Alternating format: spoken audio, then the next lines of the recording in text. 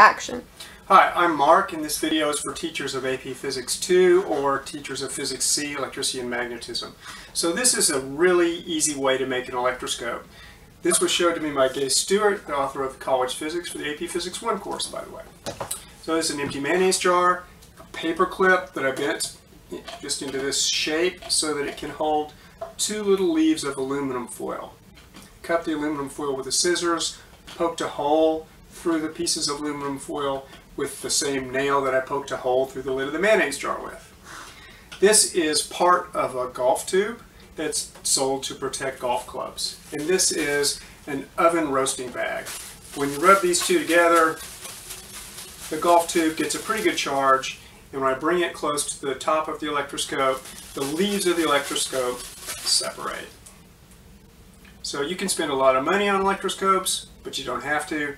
Just eat a lot of mayonnaise, wash out the jars. Thanks for watching.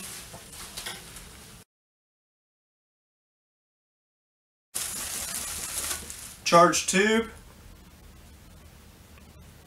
If I touch the tube to the electroscope, the leaves should stay separated. If I discharge the electroscope, the leaves go back together.